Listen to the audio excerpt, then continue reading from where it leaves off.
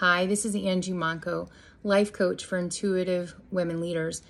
And today we're talking about the controller and the characteristics of it. And this one is about intimidating other people.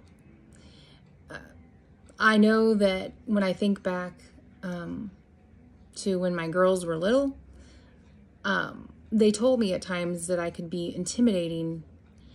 Again, this is one of the things I was not aware of, that I was intimidating. And it's not something I'm proud of.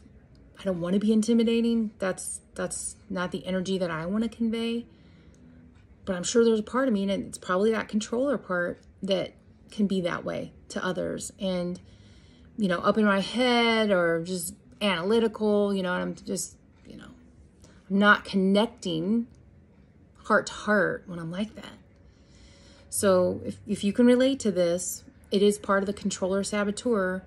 And we need to know ourselves and understand ourselves so that we can begin to rein that in. And if we want to have impact as a leader, we got to know how we're influencing people, you know, and how they're perceiving us. So that's super important.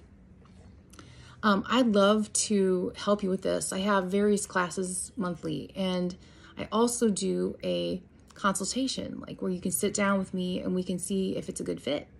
So I invite you to reach out to me. If you go to harmonyharbor.com and go to the contact page, reach out. Let's just have a conversation.